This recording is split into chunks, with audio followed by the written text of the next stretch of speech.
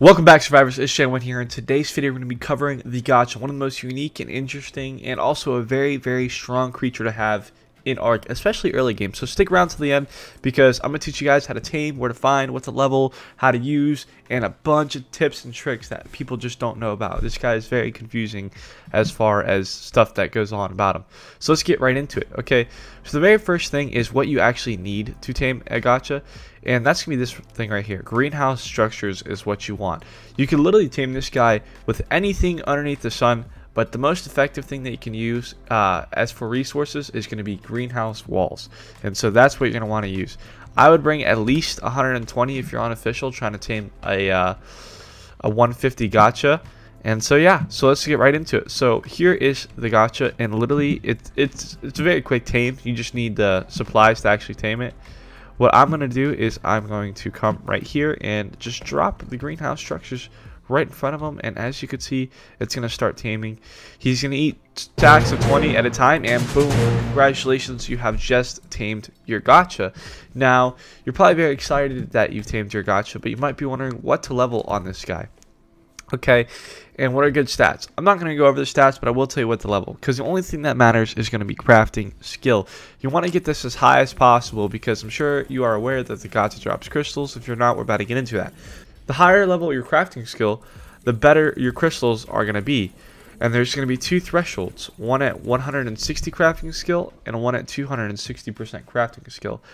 At 160% crafting skill, the Gacha can max produce whatever resource he's going to do, right? So that's one big thing you want to get to. And at 260% crafting skill, that's the best loot that you can get from the crystals that are going to drop with the rarities. So now let's go over the Gacha's abilities, okay? So as you might have seen, he drops all of these crystals, okay? And what these crystals do is they give you the resource that you choose on this guy. Each Gacha can start producing resources, right? Each Gacha has a variation of 6 different resources with an overall, I think, of 27 different resources that it can produce. It can have 3 common resources that it produces right over here on the right side, 2 uncommon in the bottom leftish, and then the very rare one in the far left, okay? And these change with every single Gacha. The Gacha that you want to get is going to be an element dust Gacha, because elements, you know, you can really turn out a lot of element with these guys, and it's just going to be very nice to have these guys, especially on a map like Valguero or something, okay? And so the default is normally set to any, but you could select what resource you want these Gachas to produce, and whenever he drops a crystal, that's going to be the resource that you collect. So as you can see, 120 sand, 120 green gems, and I have sand and green gems selected on these Gachas. So that's what I'm getting out of these. Right now, there are 24 different resources that the Gacha can produce. There is 9 common resources that it can produce, 7 uncommon resources that it can produce, 7 rare resources that it can produce, and then element dust being a very rare resource. Now, you're also going to see some rarities, okay, on the Gacha crystals, like Ramshackle and Apprentice and Primitive, okay? These rarities will give you loot.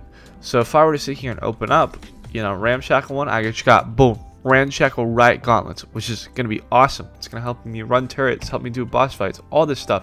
So it is very nice. Boom, Apprentice Flak Leggings, 233 durability, right? And as you can see, like, you could really get some very valuable early game loot to kind of, you know, help you on your wipe. All of this stuff up top here is Gacha loot, like this long neck, this AR, this pike, this flak stuff, this miner helmets. Like, these torches are actually phenomenal for PvP, especially high level ones. Being a pistol, like, you could really get some strong stuff out of it. Okay, the crystals only go up to Apprentice. They used to go up to Ascendant, but that was broken because you're literally getting Ascendant Fabbies and shotguns out of, you know, a Gacha, you know, for just feeding them stuff. Now let's go over what you actually want to feed these guys. Alright, so as you might see, I have a bunch of snow owl pellets in both of these guys. The reason why I have, oh, I don't have any snow owl pellets in this one, but the reason why I have snow owl pellets in these guys is because if you put snow owl pellets in them, right, he gets a bonus to when he drops the crystal, to where it's a higher chance that it's going to be a rare crystal to where you can actually get loot from. Okay, what you could do is you could put a snow owl right in front of the gachas, and your gacha will actually just pick up the snow owl pellets as the snow owl like pukes in front of them. So that's, you know, an automated farm that you don't have to worry about. Now let's go over what you actually feed these guys, because you could literally feed these guys anything in the game. So that's one thing I will know.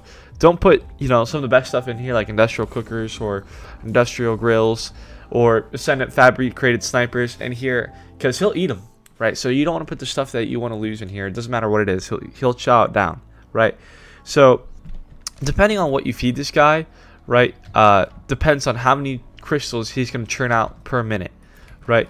And the best things that you could feed these guys for the fastest amount of crystals is going to be smithies, electrical wires, and pipes, right? These are all phenomenal things to feed these guys, and that will drop as many crystals as fast as possible if that's what you're interested in. However, this can get kind of expensive because he does eat this stuff 20 stacks at a time, right?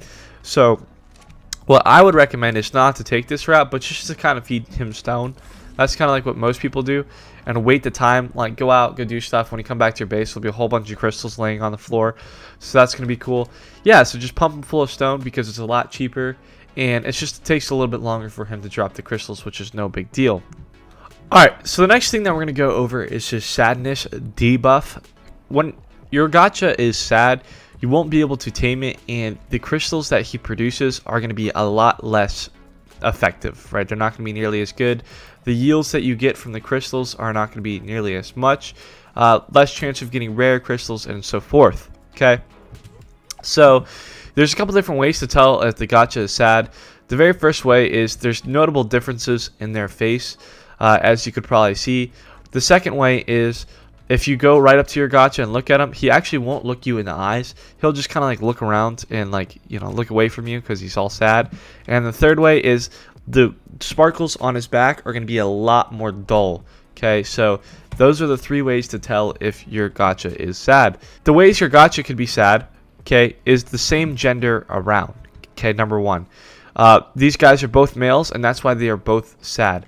So they have to be 12 foundation distances apart for them to not get the sadness debuff from one each other. So you make sure when you tame gachas, like you want to keep them far apart if they're opposite genders. All right, so that's one big thing, because that way you're just gonna absolutely ruin your crystals. Okay, the next thing is this also happens to wild gachas, as you can see. Like he's got the sadness debuff right here, and if you hurt them as well, that'll also give the sadness debuff. So you don't want to keep these guys hurting at all. And for instance, let me just drop some, you know, metal walls. Since he is sad, he literally just will not eat the walls. Like you can't tame him, so that's no bueno.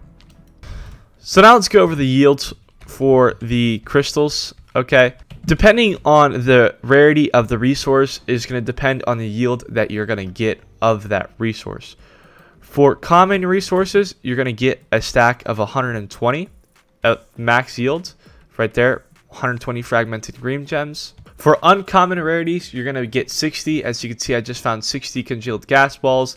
And then for rare resources, you're going to get a stack of 30. Okay, this can go up and this can go down based if your gacha has a sadness debuff or his crafting skill isn't above 160%. Then your yields are going to be less than the max. Alright, so sticking with his abilities, okay, this guy really only has 2 rideable abilities. The thing is, you're not going to really ride a gacha. You're just kind of use him to produce stuff. So he uses standard left click attack, and then he also has his right click attack. It's just the arm that you swing with, and it does not do any amount of damage, and they're pretty slow creatures. So don't worry about using these guys as a war dinosaur, because they're not. These are the guys you stick inside of your base, and they don't see sunlight until they die. Alright, so the last thing that we're going to go over for the gachas is where you can actually find these guys. There's only two maps you can find them on, Extinction and Genesis 2. You can find them in Extinction in the Sunken Forest in the top left of the map. And same thing with Genesis 2, you can find them in the top left of the map, just kind of roaming out in the wilds. Okay, but that's pretty much it for the video. I hope you guys enjoyed. If you guys did, please leave a like and subscribe, because that means the absolute world to me. I'm currently on a mission to reach 500 subscribers. And yeah, if you like my content, please be sure to check out all the other guides I've made. I've made guides about literally almost every other dinosaur in this game.